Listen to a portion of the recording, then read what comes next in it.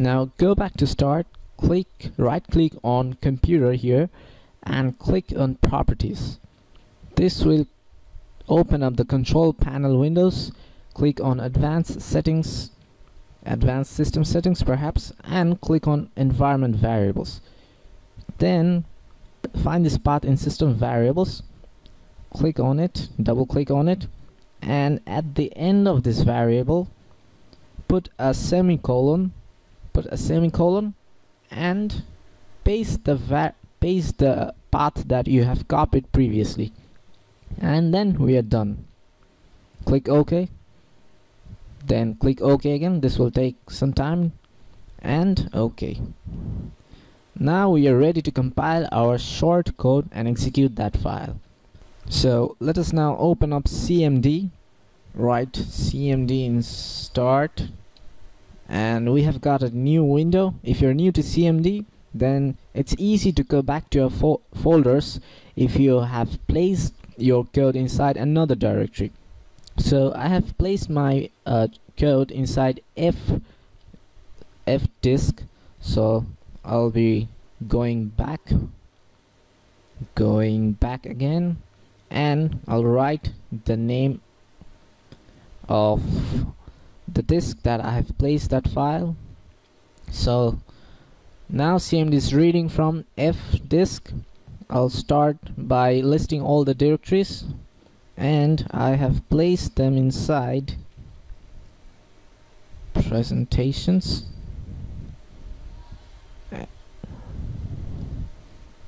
C# and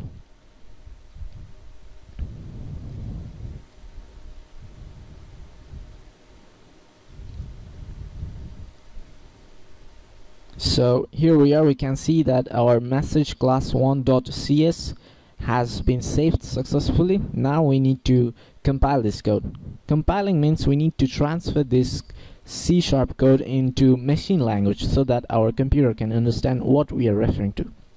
So let us now do this. Message class 1.cs, and now you can see our compilation is complete. Now when we want to view all the directories, we can see that we have a library folder or an executable file called message class 1.exe. Now when we run this message class 1.exe, you'll see this message has been displayed. This is my first class in this video, so you can try it out by your own self. We have just seen how we can work with those source files and convert them into binary files so that our machines can understand. But what happens behind the scenes? Behind the scenes, we might not know that this .NET library or the .NET framework contains a Common Language Runtime or CLR that converts our file into machine languages. But there is a advantage of C# over other C and C++ languages. Like the CLR is an library or a framework that contains all the procedures, all the routines, and all the components that are required to make our C# program portables. Which means if you create a program on C# on Windows, you can run that C# program if you have all the .NET capabilities in Linux. So it makes virtually all C# programs portables. The next thing that we had seen previously during the days of C and C++, traditionally the compilers would only be consisting into those few operating systems. Like if you created a program only for Windows, it would only run for Windows. If you only created a program for Linux, it would only run for Linux. So that would be a problem. So that program wouldn't have that capability that we have now with C#. So the last thing is that when we have this .NET capabilities, the .NET, what it does, it takes the source code, the code that we create with .cs extension, it takes it and converts that into an intermediate language. An intermediate language means an assembly language. If you're interested in learning about assembly language and all the architecture of computer, refer to my video series on assembly language primer. So back to the topic.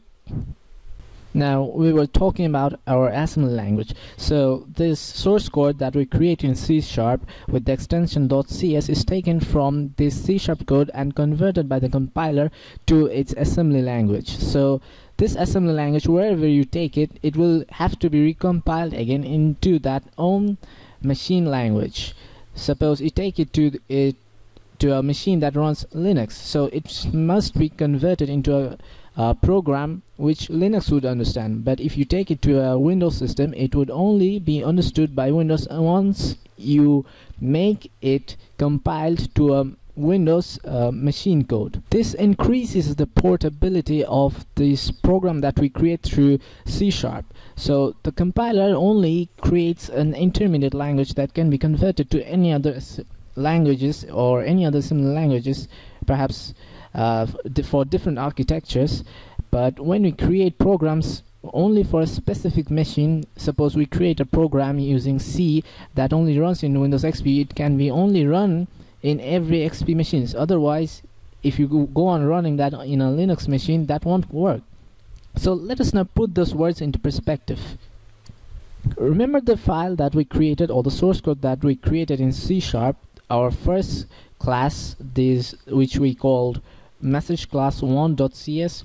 This class, which is a source code, will be converted into an intermediate language first by the compiler. This is a non-conventional way of compilation that is only done, and you can only find this in C#. So this code first is converted into an intermediate language that holds all the assembly logic, and this assembly logic is then converted by the computer or the same compiler, the program that we use to convert our source code into the intermediate language. This compiler then goes on converting this intermediate language into a machine language. A machine language is just binary. It's a string of zeros and ones. Once again, if you're really interested in learning about this intermediate assembly language and understanding how machine languages work, please refer back to my video on assembly language primer.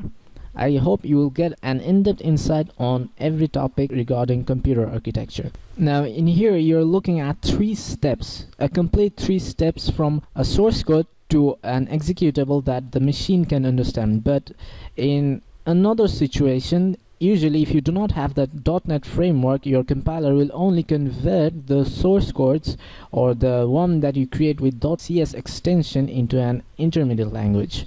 It won't go any further to creating that machine language that the machine will recognize. I guess that's the end of this section, but I think you're more curious about learning what we wrote in that program, what those classes mean, what those methods that I talked about, what those public keyword, or what those static braces, all those, alien looking stuff looked. But don't worry, I'll explain all those in the next section, so I'll see you there.